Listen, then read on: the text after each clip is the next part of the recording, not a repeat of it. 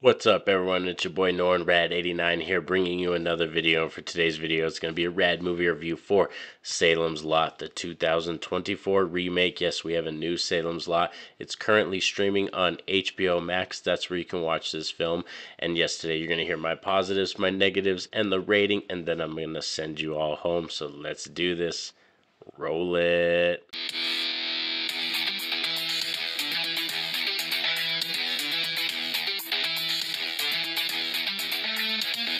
So sorry there's been a lack of content over the last couple days. I actually caught like some kind of bug and I was like congested, sinus, just like really congested over the last couple days, and I kind of took a break, and I was already working still, so I kind of just was like chilling. Besides that, just watching movies and didn't really want to film anything. But today I know I promised you guys we're covering, vampires, werewolves, Frankenstein, all kinds of Universal monster movie stuff, but I wanted to also cover recent and more modern day stuff too. And Salem's Lot is a Stephen King novel, and this is a remake, the film that we're talking about today. And yes, it's based on also, this one is a remake of a miniseries that came out in the 70s, and it has vampires in it. So that's why I wanted to talk about this, because vampires are part of the Universal Monster Trilogy. Dracula started that back in the day, So today we're going to talk about this remake. To start this off, too, before we get down into the dirty nitty gritty of talking about this film, I must talk about my history with Salem's Lot, the miniseries. I'm not that big a fan of the miniseries at all. I love Toby Hooper and I love the stuff that he does, and there's some cool things about that Salem's Lot miniseries that I do enjoy, but I've never really been connected to that film. I've always been more of a John Carpenter's Vampires or a Lost Boys kind of guy. That's more my jam when it comes to vampire films. So Salem's Lot is not top tier anywhere up here, so this remake really couldn't do anything to really offend me as a fan, because like I said, I'm not a huge fan of that original one.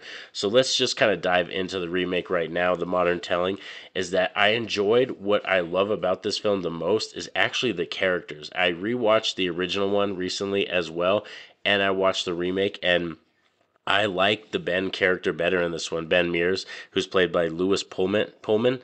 I think he's better. I really do like him better in this film. I like Mackenzie Lay, who in this one, she plays Susan. I love her character. I even like the character who plays Mark. You know what I mean? The actor who plays Mark. So for me, a lot of the characters in this one, mainly the main cast of characters, are improvements on all of the original ones for me. So that's one reason why I gravitate towards this one. Another reason I want to discuss why I think this one is more for me is that I am one of those people that think that original one's a little bit too long, and I just find it to be more melodramatic, more like a soap opera. And yes, it was billed and sold and booked as a miniseries, so that's the way it kind of has that nature to it, the way it plays on and the storyline beats and stuff like that. So this one is more of a cinema experience. It's tailored to movie fans because that's the way it's designed. And like I said, the way it's packaged, it's a more condensed version of the story, and it fits me as a fan because I'm not that big a fan of this story. So when you kind of shorten it, you package it with better characters, a cinema look. Add to that, I like I said, the cinematography, the third act, and the way some of the setup scenes are for, like, we have the drive-in movie theater. That's another setting that I enjoy that is nowhere in that original version. So this one just has some setups, some settings, scenes, and ways that they try to create atmosphere through the way it looks that I enjoy more in this one. Add to that, I think there's some creative camera work and really creative cinematography in this one. Like, for real, this one has some style to it, and I like the flair and like the packaging of a cinema movie. Like, this could have been in a movie theater, and it would have held up. I would have went to the theater and seen this, and I would have probably enjoyed it even more just because it was on the big screen. I did watch this at home, on the small screen because it's streaming on Max. But like I said, the way it's packaged, the way it's designed to be on a theater screen, and I think it would have done very well. And like I said, the way that the third act goes and the pacing of this film and the way that the characters are, I find this one to be a more digestible Salem's Lot story for me. Yes, there are some things that they messed up or some things they missed out on, so let's talk about some mixed and negatives right here, because like I said, this isn't a perfect film. It's just definitely in the future, I'm telling you right now, I can see myself rewatching this remake more than the original. I know that might be blasphemy, but like I said, this is coming from someone who's not a huge fan of that original one. I've seen Salem's Lot after watching it this year again. That's the fifth time I've seen that miniseries, the Toby Hooper one. So it's like I said, it's not something that pulls me back into it. This is one that I can see doing that. So let's get into the mixed in negatives, and starting with right off the bat is that it's kind of funny that I actually wish this was a little bit longer. I feel like there's some sequences and some scenes that you feel like are cut out, and obviously because that original miniseries is over 3 hours long, and this is an adaptation of a Stephen King book, so usually Stephen King does a lot of backstory and his characters are very rich. So in terms of that, it does feel like there's stuff missing from this film, and there's stuff cut out that I would have much rather, I would have enjoyed more if they had that stuff in here. So it's kind of like, it's one of those interesting things that I think this film could have been probably 2 hours and 20 minutes. I want to say they could have pushed it about 15 to 20 minutes more, and they could have fleshed out some more stuff, and I would have been fine with it because I was really enjoying this a lot more than I expected to be. Because I expected to go into this movie and come here on this channel right now and talk to you guys and be like, this is trash, don't even give this a shot. But for me, like I said, I would watch this film and rewatch it.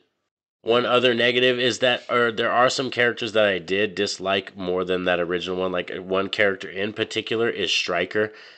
Is really bad in this film. He's not really memorable or that interesting at all, and like I don't want to spoil what ends up happening and all that stuff, but like I said, Stryker in this version of the Salem's Lot story, I did not really enjoy. So that's one that you could take it or leave it, because like I said, that's a character.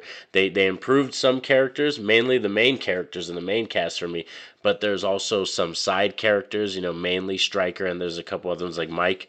Mike, I don't think is as good in this one. That's another character, and I know I'm doing a lot of comparing, but for me, it's kind of hard, like I said, because I've only seen the original and this one. I've never seen. I believe there's a Rob Lowe remake as well that they did in the early 2000s. I haven't seen that version. I've only seen this one and that original Salem's Lot. And one other negative for me, that major one, is the music. The score, the music in here is almost non-existent in terms of the atmosphere, what they're trying to build with that. The cinematography and the color of the film and the way it looks and it's shot, they build an atmosphere with that, but what could have took this to another level and would have made this one of my favorite vampire films probably of all time is if they had a really good score.